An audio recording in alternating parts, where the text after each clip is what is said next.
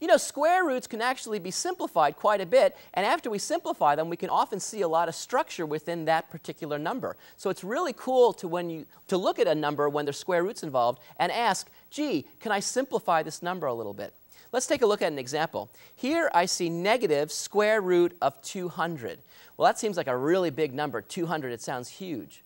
But if we use one of the key properties about square roots, we can actually simplify this quantity quite a bit. And that property that I want to employ here is the property that if we have the square root of a product, that always equals the product of the square roots. And so in this case, what I see here is that if I have square root of something times something else, it actually equals the square root of the something times the square root of the something else. Why is that handy here? Well, let's take a look and see if we can factor 200. Well, the easiest way to factor 200, put that negative sign way out in front, is to say, well, that's just 100 times 2. But now I can use this property. And notice that I have the square root of something times something. So that's going to equal, negative sign, square root of the first number times the square root of the second number. But the square root of 100, we can actually figure out. That's just 10, because 10 squared is 100. So in fact, this equals negative 10 square root of 2. So negative square root of 200 actually is the exact same thing as negative 10 square root of 2. And somehow in my mind, I think this is a little bit more friendly. Certainly you can see the square root part is shrunken quite a bit at the expense of having this multiplication by 10 out in front. So neat. So there's a great application of this particular property. There's a similar property for division. Let's take a look. So here I have the square root of 36 divided by 121. And it turns out that with division, we have the same property holding. The square root of a quotient of two numbers actually equals the quotient of the individual square roots.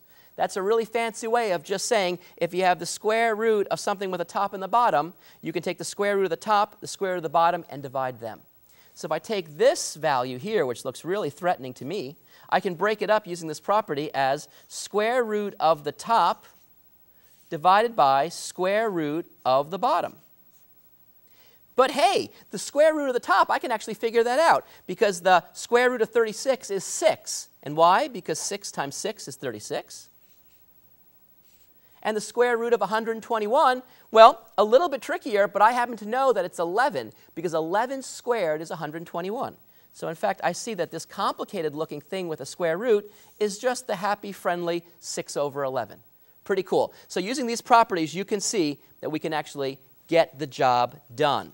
Let me show you that we can now use these properties to actually simplify all sorts of things.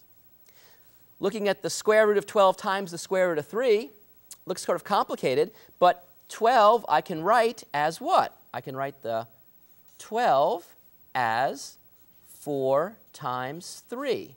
And then I've got this times square root of 3. So I'm using the property of just factoring. And now I'm going to use the property that the square root of a product is the product of the square roots. And so I get this neat looking thing, all those pieces.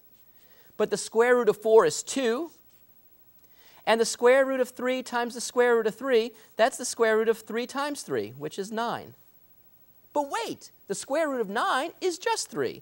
So in fact, this is just 2 times 3, which equals 6.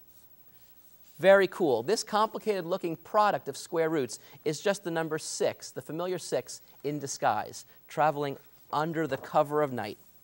All right, let's take a look at the square root of 147 divided by the square root of 3. Again, this looks really complicated. I want us to look at this now in two different ways. The first way is to just rewrite this as square root of 147 all divided by 3. One huge square root that covers the entire fraction. Then we could actually divide out and see what we get. So 3 goes into 14 4 times.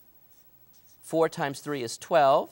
When I subtract, I get a 2. I bring down the 7, and so 3 goes into 27 9 times. And so what I see is 49. So in fact, this simplifies to the square root of 49, which I immediately recognize to be, in fact, equal to just 7, because 7 squared is 49. So I see this complicated-looking thing is just the number 7 in disguise. Want to see a different way of realizing that answer? Let me show you another way. It's to realize that I can factor the top a little bit. The top actually can be factored as the square root of 49 times 3, all over the square root of 3. Well, then I use that property that allows me to break up that product into 2 pieces.